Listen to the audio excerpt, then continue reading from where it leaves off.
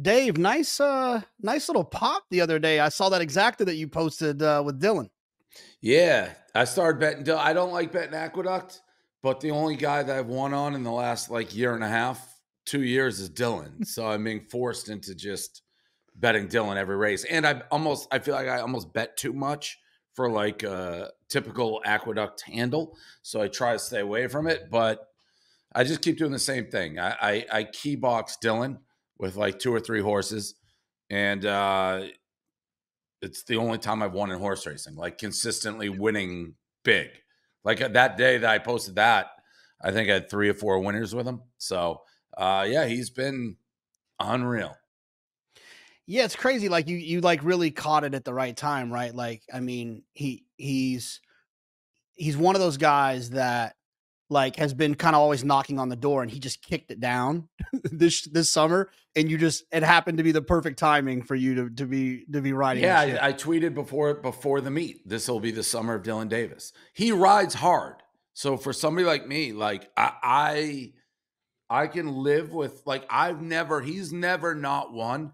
And I'm like, damn, he gave up on the horse. He's like riding the shit out of the horse all the way to the end. That's all I asked for a jockey. Not all the jockeys do that. So yeah, he's been lights out. It's funny. So one of my colleagues on the show, Richie Migliori, an ex-rider, his brother like had Dylan, or still, I don't know who has Dylan's looking. Still I think has him, I think. still Mig's brother. So obviously Mig had some interest in him, and Mig said this summer, he said something that I thought was interesting. He thought that Belmont being closed like allowed Dylan to find a rhythm, because Aqueduct's like the circumference of the track is very similar to what it is at Saratoga, where sometimes Dylan would have this adjustment period of riding at Belmont in the big sweeping turns and then coming. And he thought that like this year he didn't have to make that adjustment. He came in hot, he started winning, and then he's, it's, you know how it is. You start winning, people start riding you. It doesn't matter what your name is. Yeah, I mean, that's a theory I hadn't thought about. Obviously he's winning. He's getting better horses. I don't know that. I mean, I was pushing the hell out of him. I'm like friends with, all the trainers and owners. So they're seeing me. It's like, what is it? Even if you didn't want to notice him, it was impossible because I was promoting him as hard as like I'd promote, I don't know, like Tom Brady. Like, I mean, every time, quite literally every time he hit, I would tweet like before it even posted, like, oh, Dylan Davis. So yeah, it was a perfect storm at Saratoga. It really was. And he's continuing. Like I said, I haven't done a ton of Aqueduct, but when I'm sitting around, it's like, all right, I got to bet on horses. Like, I'll go fuck around with Keeneland, get murdered when it was going. It was like, let me go back to Dylan. It's the only thing I know. So on Card Talk, we talked a little bit in a 3-second clip about your origin story with racing.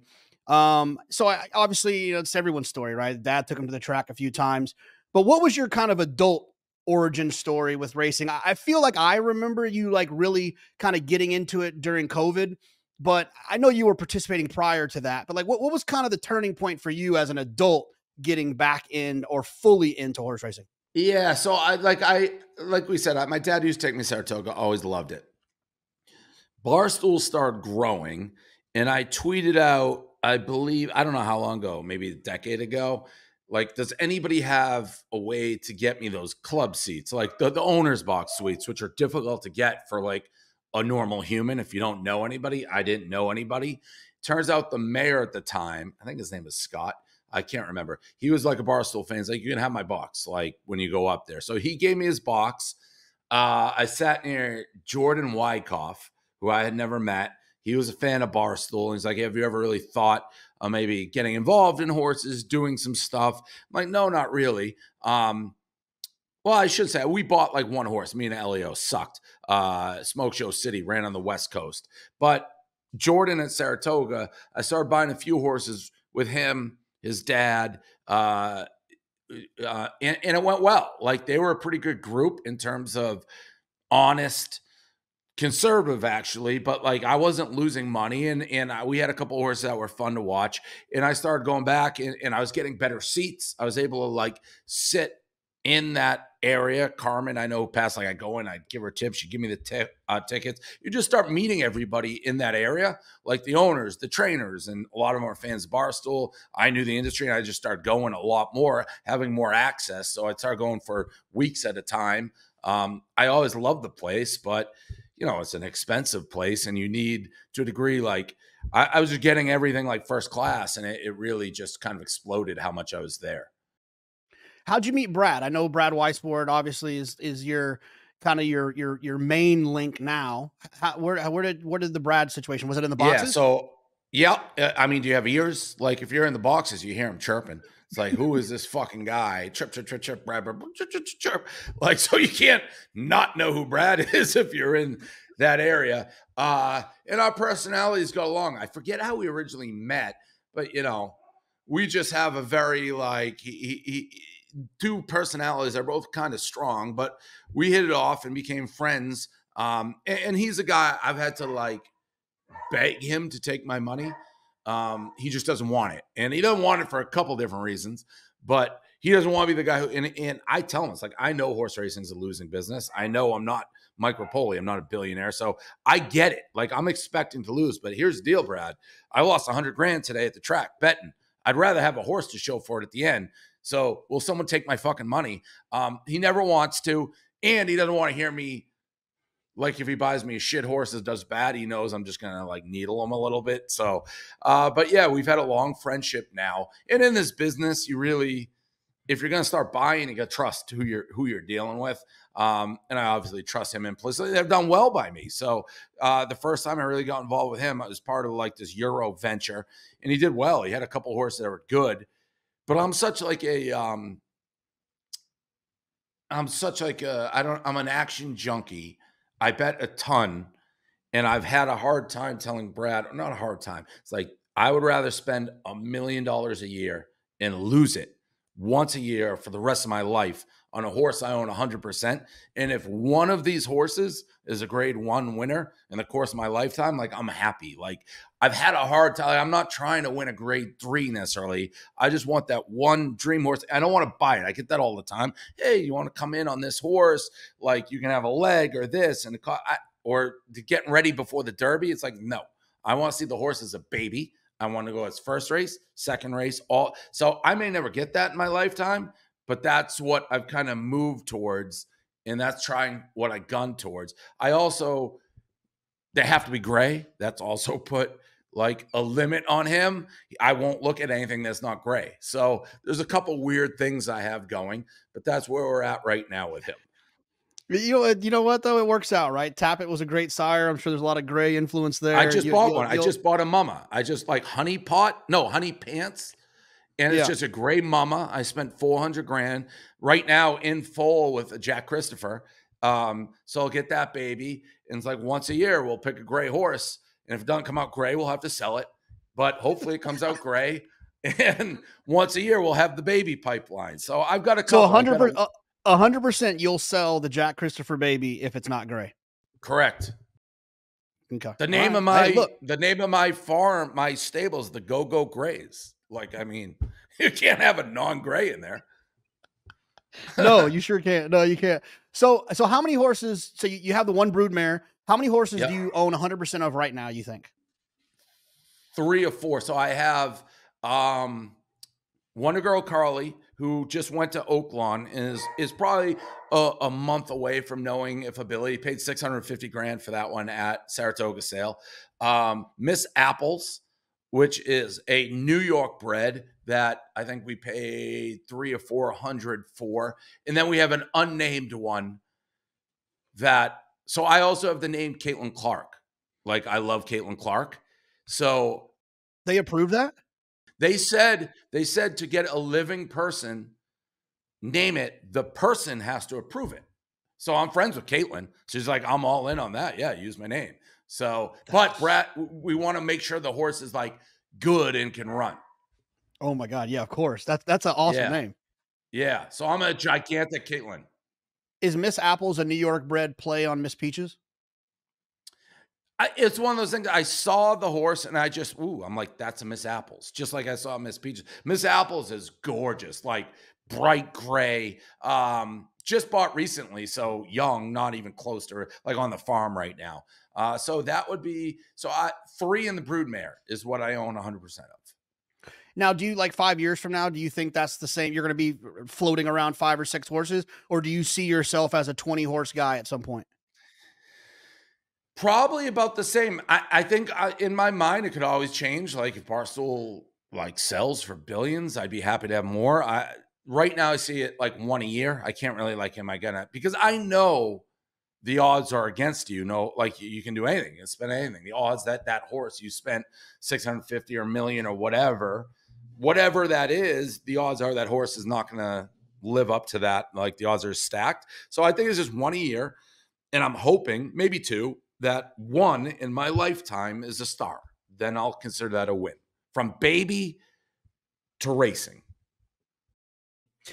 I mean, that's the best way to do it. I mean, I think it's a little bit more fun. I mean, yeah, of course, look, if you're going to really dive in, like all the way in, you're going to own 50 horses. And I think sometimes in those situations, it makes sense to kind of do the pieces of things and to try to get money off the table. But if you're going to keep it, kind of tight, I think that's a perfect way to do it. And if I'm going to do it the other way, like I get the thrill out of gambling. Like that's how every race is like a huge thrill for me. It's very different. Like I'm not in the ownership of horse racing for money at all. Like if Wonder Girl Carly stinks, it's not like she's going to be dropped down into a claiming race. She's going to go live on a farm. Like my horses are part of my family forever, and they'll have good life. Like my horses don't know it when I buy them. They're the luckiest horses in the world because I'm their dad forever, and they'll have a great life regardless if they can run. Yeah, no, I mean, that's awesome. Yeah. And I think that's the one interesting thing, that about you and your involvement in racing and just, the Barstool business, the persona, all of the stuff. Like there's not a person in this world that questions how much Dave Portnoy loves animals. It's pretty remarkable. Yeah. And I mean, the horse racing thing, I'll get negative people, obviously, because of the stigma. And they'll be like, how can you support horse racing with the negative? It's like, well, like anything else, there's bad owners, there's bad people, not that I'm around that I'm aware of, and certainly not me. Like I treat them truly like my pets. Yeah, no, I completely agree. It's an argument that sometimes not that an argument I find myself in, because I'm not going to argue about it, but conversation I might find myself in. I just like, look, somewhere down the street from where you live, there's a dog chained to a fence. You go knock on their door if you're going to bother me, because but most of these horses, 98% of them are treated better than you treat your dog. Totally. They're cared for every day. They get exercise every day. They're bathed every day. They're fed every day. They're pet every day. You go to work for 12 hours and leave your dog locked in a kennel, like in a cage, like stop. You know what I mean? Right. Like you said, bad apples everywhere, but that's the argument I typically have. Quick little interruption. If you're looking for a Christmas gift or you just like yourself, make sure you check out the JK collection at Old Smoke, oldsmokeclothing.com/JK. You can find the saddlecloth shirt that once upon a time Dave affectionately mentioned is one of the best shirts he's ever seen. You can also check out a bunch of other shirts that we have, the short sleeve button-ups, and depending on when you see this, we are releasing kids sizes now. Hopefully they're up now. If they're not, they'll be up in a couple of days. Make sure you check that out. oldsmokeclothing.com/JK. The fierceness thing. Let's talk about the fierceness thing for a second. So I think you got your money back, right? Did you get your money back on fierceness? I did. I would have been up if it wasn't for that last race, the Classic. I thought I was home. But yes, yeah, I did get my money back on Fierceness. It's crazy that Sierra Leone is the one who finally got him. But yeah. Well, our history with Fierceness starts at the Derby. Yeah. Because I believe I was on Sierra Leone and you just casually walked by the table. So I was bouncing back and forth. Fierceness, Sierra Leone, Fierceness. And you just casually walked by our table and you were Fierceness. I love Fierceness. You weren't even, we've talked about it because someone was chirping you online. You weren't trying to persuade me, but I was overhearing it. And I'm like, you know what? Yeah, I was talking to Brad. I was like, Brad asked me, and I was right. Yeah. So I heard it, and I'm like, you know what? I'm back on Fierceness. Obviously didn't run a lick in that race. And then You scored in the Travers, right? yeah, Yeah, of course. yes, correct. So I wouldn't have won anyways because Sierra Leone. Travers, I was on him. 50 grand. Um, and I'm obviously not obviously, I'm very close with Rapoli. And Rapoli is one of those guys you just got to decipher when he says he loves his horse. Like his lowest moment ever is there's no way this horse can lose. So you got to like figure out in the middle of from there's no way this horse can lose to he really can't lose. He convinced me on Travers. He's like, the horse is doing great. So we bet that, won that. Brad is on Sierra Leone. And everyone's Sierra Leone this, Sierra Leone that every fucking time he runs. I was so sick of hearing a Sierra Leone. It's like the horse can't run straight. He's not going to win. This past classic, I'm like, you know what? Rapoli loves fierceness again. He won me last time. I am definitely one of those people. If you win for me, I will probably stick with you. So I bet him. And honestly, I do agree with Mike. He ran his eyeballs out. That's the only time he's fired that he lost. The setup was perfect for Sierra Leone. I thought he was home because whenever I've seen fierceness basically glide, which he was, he's won. So they went way too fast, but I could live with. It sucked because it was a huge bet, but he ran his eyeballs out. Did you go to the Breeders' Cup? I didn't see you. I usually see you at stuff. I didn't see you. Yeah, no, we're there. We were bust by the time the classic had come around, which is generally how Elio and I do it. We're back at the house. But we were there. Yeah, no, we were there. It was cold. Yeah, oh my gosh. Yeah, day one, Friday was ice cold. And it's funny because if you go to the paddock side where the sun hits, it's not Beautiful. As bad. But on the Beautiful. Front side, it's freezing. So cold. Breeders' Cup. Well, let's just talk events for a second here. I do want to get into some like gambling theory and gambling thoughts with you, but let's stay here with events. I feel like we share a similar feeling about racetracks and events that we like. So for me, the Breeders' Cup's my favorite. It's 14 of the best races, 2 days. The pools, you can't bet enough into the pools to move them. Breeders' Cup betting challenge, you can fire away, and you could bet 10 grand on a horse, and in the next click, the horse's price goes up. It's my favorite event, hands down. But obviously, any day in Saratoga, Keeneland. The Derby is great, but I've been to 14 of them. I'm of the belief that the Derby is so much better from the couch. So I'm retired from the Derby. Yeah, I've officially said I am never going to the Derby again. We lasted like one race there. The Derby is more of a party. I think it's cool when they play my Kentucky home, but like I'm there to bet, and when it's just constant up and down and people, it's impossible. So that was my last Derby last year. I've watched the last two on the couch. I haven't made it. I 100% agree with you on the Breeders' Cup. That's my favorite 2 days. I look forward to it. The tournament I love. And then tracks, like any day at Saratoga, I love. Like Saratoga's such a great place. I have my house getting ready there. I like the ability just to walk over, bet a couple, get the feel of the track, go back in Keeneland. So we're on the same dead like ass agreement on what we enjoy. I've never been to Royal Ascot, but I love that. Not for gambling though. Not for gambling, just for going. It's a great event to go to, but it's impossible to bet. Impossible. Yeah, so because you have to go. Yeah, so I had a friend who had a horse there. He said it was amazing. He's a serial complainer about how racetracks don't do things right, and he said it was sensational. Bobby Flays told me before it's the best hospitality event in racing. I want to go, but I kind of want to go with a friend who has a horse. I don't want to just go as a stand around type. I want to go with someone who has a horse running. Yeah. But I was actually surprised to hear that you loved it because it feels from the outside it feels very like hoity-toity, a little annoying. It is hoity-toity, but I'm hoity-toity, so I mean I have no problem with that. I loved it. Like I said, I couldn't bet it. Like you're not going to get me to bet first, second. Like there's a million horses, you can't tell what the hell's going on. They don't number them correctly. There's like a stampede running straight. You truly have no idea. It's a social event. It's not a gambling event. I love horses, seeing them in the paddock. I mean, they literally, you have no idea what's happening. None. It's impossible to tell what's happening. The one place I haven't been, I haven't been there. I haven't been to France for the Arc, and in Melbourne Cup, I've heard is amazing in Australia. But I have heard from 100 million people that going to Hong Kong anytime on a Wednesday night and going to Sha Tin is sensational. You cannot bet enough money to move. I've heard it's amazing. I read an article recently about a guy, and maybe it was a thread, and I don't know who it was on X, saying why he only bets Hong Kong racing. And I mean, everything he said made sense. It's like big fields, big odds, can't move the money. And that's what we like about Breeders' Cup. So if you just kind of move that on a daily, that makes sense. I should say I loved Oakland too. I loved Oakland.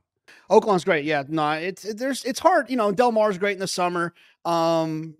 It's opening day at Del Mar's is a fun day, and it's it's funny because I try to tell people, like, we went to a Mets game, we went to a Yankees World Series game, and like, it's great and it's fun and it's exciting, but it's just not the same as the racetrack. The racetrack it just feels more engaging. It's a little bit longer. It doesn't feel like you're herding sheep.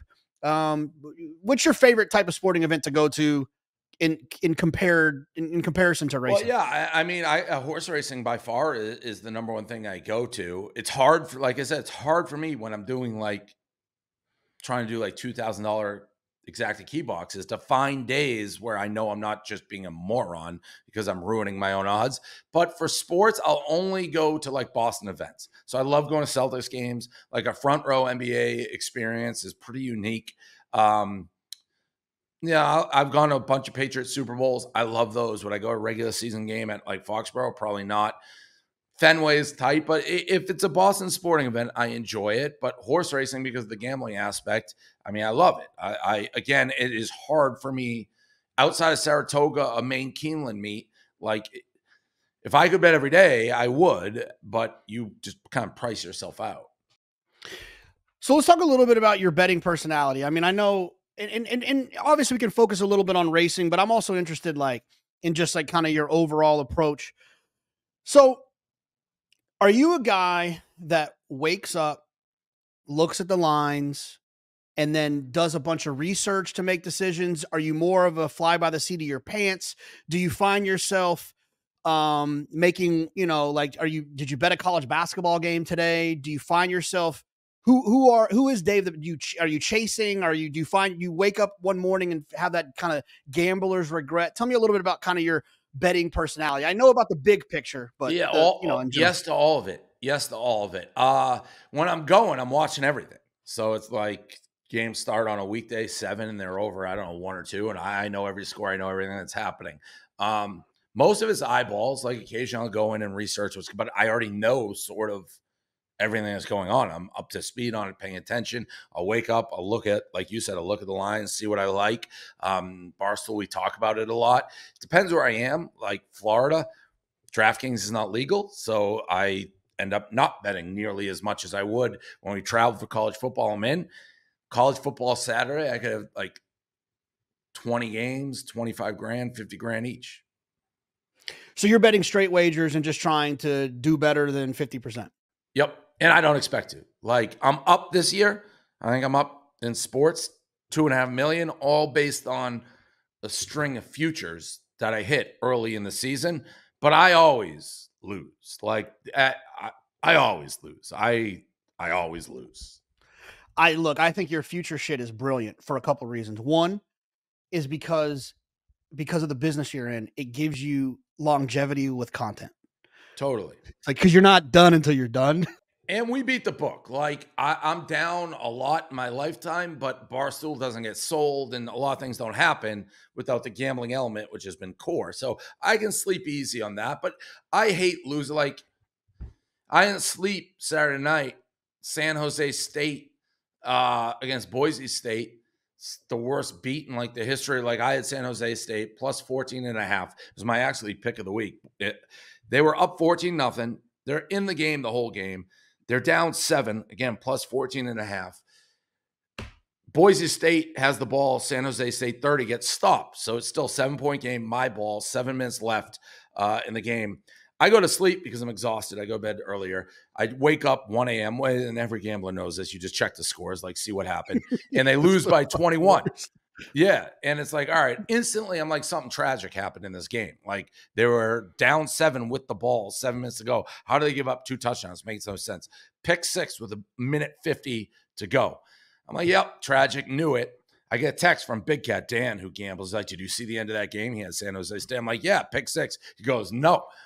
After the pick 6, San Jose State drove it to the 1 with 45 seconds left. Down 21. They ran the ball on first down. The worst run in the history of college football. The guy just went down. So second down, they throw a pass. Tackled at the 1. So it's running down, third down, sacked in the game. In the history of college football, first and goal from the 1, 3 plays, down 21. You don't score after a pick 6. So yeah, I'm a normal gambler. Like I didn't sleep that night. I'd probably get a cold. Now, do you what kind of better are you when you're watching? Are you the optimistic type, calm? No, we got a shot here. We're gonna do. Or are you one of the sky is falling when you're watching? Sky's falling. Yeah, sky's falling. But it really depends. Like if I'm just, which I know I should do, if I'm just maintaining the same unit, if I'm like, all right, there's a 1 unit play, I did 21 unit plays, you're never going to hear me like sky is falling or overly, because it all comes out in the wash. It's not the end of the world one way or the other. Occasionally I'll go like 10 units, 20 units. Then it's the world is falling. I don't trust it till it's 0-0, game over. There's no way I'm going to win this. If you like, I've gotten serious fights with like, you jinxed it, you changed the momentum. I'm one of those guys. So what about racing? What's your betting personality racing? And you're a reflective guy too. So like what do you not do well when it comes to betting horses? I mean, honestly, I pretty consistently lost till this Dylan situation, which has just been the best success I've ever had. What it's similar to, which I still will do in my mind, similar to sports gambling. I don't think you should be changing. Like if I'm doing an exacta key box and I box it, I shouldn't be going back. Well, I putting him on top, and then the next race I'm boxing it, because you never hit it right that way. But sometimes you're like, why didn't I just do it cold? But I think you got to stay the same type of bet consistently throughout, not going up, not going down on value for the most part. But even I don't follow that. Like I always look at it, if there's 10 races and you hit one of them, that's 10-1 odds, and you're betting the same, you have a free day. Like that is how I think you should look at it. Good luck following that. I don't follow my own advice, but that is, I think, how you should look at it. Do you play pick 5s and pick 4s and stuff, or what do you do in that? Stop doing it, because people say the value's there, but I haven't got it right in my head, because I bet so much on my individual races. So if I hit one of my exacta keys, I can win as $2,000. Like I can win anywhere between 40 and 150 grand that race. To win that on the pick 5, like you have to bet it 1 million times against your own pool. So it doesn't make much sense for me to do it in hindsight.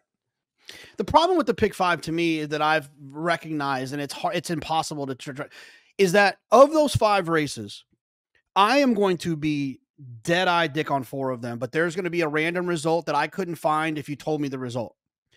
And so I have to try to predict which one of those races is going to be the random result that I was never going to find, and go all. And it's yeah, but then you know what happens when you go all? The favorite wins. Right. And now you're upside down from an equity standpoint, and I mean there's some interesting ways to kind of get around that, but it's not the easiest. My betting, just how much I bet, just doesn't make sense for those, because betting more doesn't mean you win more, because you may just cut your pool. Yeah. But Brad screams at me for that. Screams at me. I think there's a style. I have a friend who is a professional bettor, that a horse player that has this kind of interesting style that I think actually kind of fits what you do a little bit, which is bet the horse to win that you like. Okay, so bet Dylan to win. Then bet an exacta with the 3 likely winners with Dylan in second, and then bet a try with the 3 likelies in first, the 3 likelies in second, and then Dylan in third. Like basically you're keying the horse in all 3 positions, but you're doing it where if you hit the try if he runs third, you hit the exacta if he runs second, and you hit the win bet if he wins. And I think that kind of fits the way you play, especially with the Dylan thing. You know what I mean? And you could, you know. Listen, I'm happy with the way the Dylan method is going. I mean, it's crazy. Like it's just crazy. He's seemingly like first or second, like 50% of the races. And he's not going like the one that I tweeted the other day or put on X. He was 16-1. I think he had a 7-1 winner that day. He had like a 9-1 second. So God bless him. Can you bet a horse race and not watch it? Oh yeah. I can do the reverse. I can watch horse racing without betting. Yeah, I can watch it without betting, but I don't care where I'm at. You know, I played in a contest like 6-7 years ago. I was at my sister's wedding, sitting in the front row, and there was an inquiry. I was in a big contest. It was significant. And I was in an inquiry, and they were doing like the final prayer. And thank God my dad's a horse player. I was on the phone. I can't, I'll go crazy. I'll go crazy if I can't watch it. It does suck. I mean, there's 2 different, so you can go back. Like I use DK Horse. If I have to go watch on TVG so my count doesn't change or something, I can do that and go watch the replay. The thing is, it's like in my Dylan phase, if I just know I can't watch the horse race, I'm not going to sit there because when I go back and check the results and Dylan won, I'd want to like kill myself. So if I know, hey, I'm going to be out of pocket for an hour and a half, let me just go see what Dylan's on. I'll just go pre-do it. So Dave, like, I mean, obviously you've found, I think the success with Barstool, you've really found and understand it to a certain extent, obviously the gambling, sports media, sports marketing, gambling marketing as an outsider and, and actually an insider now, but like as a person this is not your main business. What do you think? If I gave you the keys right now, hey Dave, here are the keys. And what do you think that horse racing gets wrong, gets right, needs to do different? You don't understand. Why are they doing that? If I gave you the keys, and what would you do to help racing kind of become mainstream? Yeah, I think the things they do very well, the days they do very well are they do very well. Like, my assistant went to Aqueduct on like a Friday out of the clouds. She's like, I don't get what you like about horse racing. I'm like, where'd you go? She's like, I went to Aqueduct. I'm like, who the fuck took you to Aqueduct? Like on a Friday? like, what are you doing? And she knows, she's like, I don't get how you do it. So, I know you need racing, but if you look around, the places that do these short meets, Keeneland, Saratoga, Oakland, like those always kill. And anyone going to those are going to have a great time. I think they're antiquated with the betting. Like there should be a lot more easy ways to bet, even odd, like match rate, just stuff that's simple. From what I've gathered in dabbling in the sports gambling world, it doesn't talk to the horse racing world. Like when I was still with Penn, there'd be all these things. I'm like, why don't we do this? Why don't we do that? They're like, you can't. Like even shared wallets is like a big advancement. So I don't know what that's about. Like why can't I parlay a football pick with a horse and things like you can't. Easy, like roulette style, very simple, like roulette style, pick the first. If there's 9 horses, you get 1 through 5 and 5 through 9 go the other way. So to simplify it and make it more for a novice gambler, the days, horse racing knows how to do the days when they're right. There's a lot of shit days. I don't really have the answer because it's a huge industry on like what you do with that. But those festival things, they're great. And there's nobody I've ever been or taken to what I know is great horse. Like no one ever goes to Saratoga. It's like, oh, I don't like Saratoga. Of course you like Saratoga. What's not to like? Keeneland. So that's it. It's combining those two. And I mean, the long days, why there's an hour and whatever in between the races, that's crazy. They shouldn't do that. Should make it faster. But overall, there's a lot of things right with horse racing, but they could definitely try to keep up with the Joneses. Yeah, I mean that's the biggest one for me. I've always said is like the if I'm not a baseball fan, but I went to the Mets game and I bet for the Mets to win and for Lindor to get a hit. I don't know. I don't know shit. I just know that guy plays my girl when he comes out. He seems like a nice guy. Fun. It's a million more options. Nope. Can't do that in racing. Like you can't show up there and even I mean, you've done it a million times and I've done it a million times. Trying to explain to someone what an exacta box is takes at least 7 sentences. Yep. Yeah, it's crazy that they don't have simple, like, again, I say use roulette style, but something that is so simple to follow, easy to follow, but they don't have it. I mean, how much fun would it be to like be able to bet at Saratoga, to go to a day at Saratoga? If you're a big sports bettor, right? You know, you're betting 1,500, 2,500, 20,000 a game or whatever it is, to be able to bet IRAD minus 1.5 against Flavian Pratt. I mean, how much fun would that? It's an entire day of action, of fun, and you're rooting for IRAD. And then Flavian got one, and now you need. Yeah, simple things like that. I haven't understood it. I haven't understood the difference even between the racing commission and like what sports gambling, why they can't coexist. And that's it's never made, like I always want to do Kentucky Derby like promos that somehow tied in. Like if you do this bet, you get this horse in the Derby. Like you can't do it. You're not allowed. Well, the problem with racing is, and not to get on this soapbox, but like the racing, most of the entities in racing are not interested in making the pie bigger. They're worried about their piece of the pie. And so like, Churchill Downs is very protective of the Derby, and Breeders' Cup is very protective of the Breeders' Cup, and Saratoga. I mean, everyone's guilty of it, but like the problem is that the reason we can't have that the 50-50 sports bet types is because of takeout, because the takeout is 17% for other bets, and there you can't have a 17% 50-50 takeout bet. So it ends up being where you need the takeout to be reduced, and no one has the foresight and the vision that it should come down so that we can. Yeah, that's going to be like an easy thing to figure out. It has to be. I know, it's crazy. It's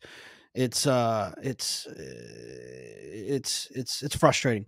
Before we get out of here, everyone loves I fucking hate bad beat stories because everyone's had them, and but give me a good beat story or not a good beat, but a reverse where you're a big score where it didn't look like it was going to happen, but you pulled I'm going to say, gambler, I don't remember any of the good beats. I only remember like the bad ones.